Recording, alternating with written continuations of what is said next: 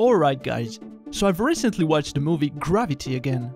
This sci-fi movie that came out in 2013 had mind-blowing visual effects. 80% of the movie is computer generated. And I remember watching this movie for the first time in the theater and be completely impressed by the first shot of the movie. In this shot, the camera gets closer to a space shuttle orbiting over the Earth, and you can see how huge and beautiful our planet is. So I thought it would be great to create a similar shot using After Effects and Magic Nodes, my extension for After Effects, to do node compositing.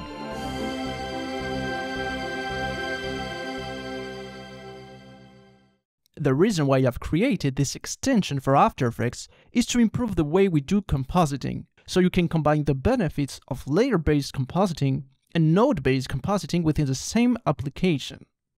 So what's new in this 1.5 version of Magic Nodes? In this version, you can now use shortcuts to improve your workflow. You can create dot nodes to improve the readability of your compositing graph. You can also duplicate whole graphs easily. And finally, it's now easier to see to what type of elements a node is connected to when you hover it. So let's dive in and create a cool space shot together using this new version of Magic Nodes. Okay, so here I have an empty project in After Effects with only one imported sequence.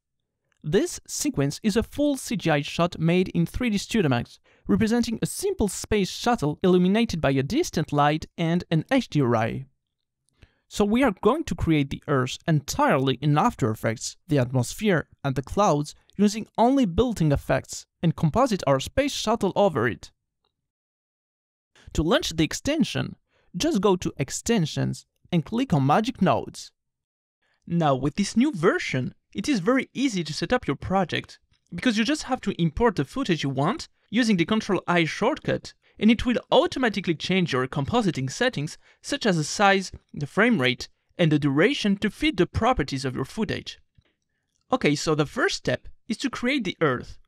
To do this, I'm going to create a new solid by hitting Ctrl-Y. Draw the shape of the Earth and apply a gradient ramp effect. We set a light bluish color on the horizon and a darker one close to the camera. Now, to create the atmosphere, I'm going to add an FX node, so just hit F to create the node, and it will be automatically connected to my previous node. And here, I'm going to add a fastbox blur to blur the horizon, and a gradient ramp to add colors to my atmosphere. And finally, increase the exposure. Now, the magic happens when you blend the Earth with the atmosphere. So just hit M and you will automatically have a merge node connected to your selected nodes. It looks better now. To create the clouds, I have simply downloaded a clouds map that you can get for free on the shadedrelief.com website. So let's import it and place it on our Earth. I can also duplicate it to get more density, and merge both nodes using the screen mode. However, you can see here that it's too sharp on the horizon. So the important step is to create an alpha map that will smooth out the clouds towards the horizon. To do this, I will create an FX node attached to our Earth solid. And then, we blend this with our clouds using the alpha matte blending mode. And I will start tweaking it to get a smoother transition on the horizon using some blur and adjusting the alpha curve. The thing is that our clouds look fake. We want more of a 3D look. So to fake 3D illumination and get a realistic look for the clouds, I've got a little trick. I'm going to create an FX node and blend it with our clouds using a multiply blending mode. Now here, we can add a transform effect to shift a little bit the clouds, increase the contrast using a levels effect, invert all of this, and add a little bit of blur. And voila, the clouds now look much more 3D. We only need to blend our Earth with our clouds to start seeing some results. And here, I'm going to use the screen blending mode to get the result I want. But what's missing here is some bluish haze over the clouds to increase the realism. To do this, I'm actually going to need our solid here. So I'm going to create a dot connection node by alt-dragging on this path. That's the beauty of node compositing. You can reuse the nodes for other purposes without the need of pre-composing. From this node, just create an affix node. Let's call it haze. And in this node, I just need to add some exposure. Now, if I blend my current compositing with my haze using an overlay blending mode, you can see that it looks much better. However, that's a little bit too much. So I need to create a matte, so the haze is applied only towards the horizon of my Earth. It's actually very easy. Simply create a new affix node, apply a tint effect, and a levels effect to adjust the contrast. Now connect it to our merge node as a luma matte, which means that only the brightest area of this node will be used as a matte. And merge these two nodes together.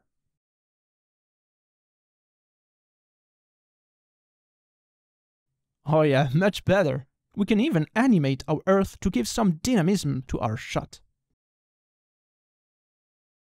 Now it's time to insert our space shuttle. I've got my sequence here that we have imported earlier.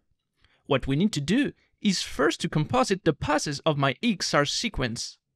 And then we will create a light wrap map that will improve how our background blends with our shuttle. Alright, so this EXR sequence contains multiple passes, such as a specular pass, an ambient occlusion pass, and an alpha pass which needs to be composited together. I will extract the pass I want using the extractor effect.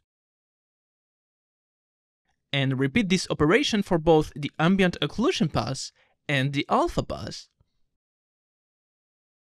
And then I will blend my RGB with my specular pass using the additive mode. Merge this result with my ambient occlusion pass using a multiply blending mode. And finally, use the alpha map to remove the background.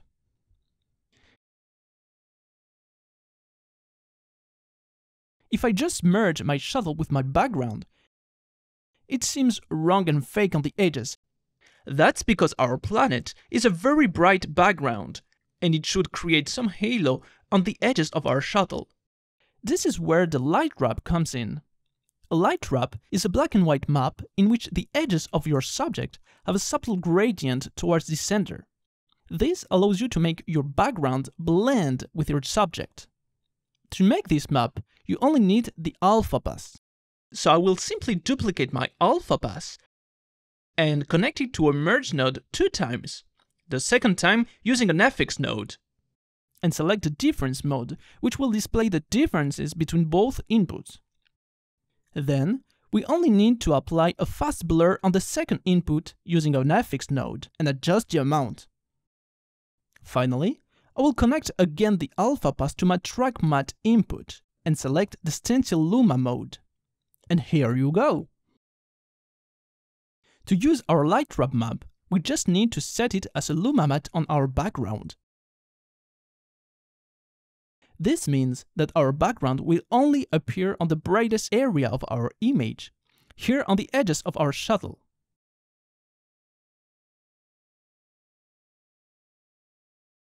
And finally, merge this result with our compositing. If the halo is too visible, like in this case, you can just lower the opacity to make it more subtle. As a final touch, I've added some chromatic aberration, grain, lens refraction, and a vignette.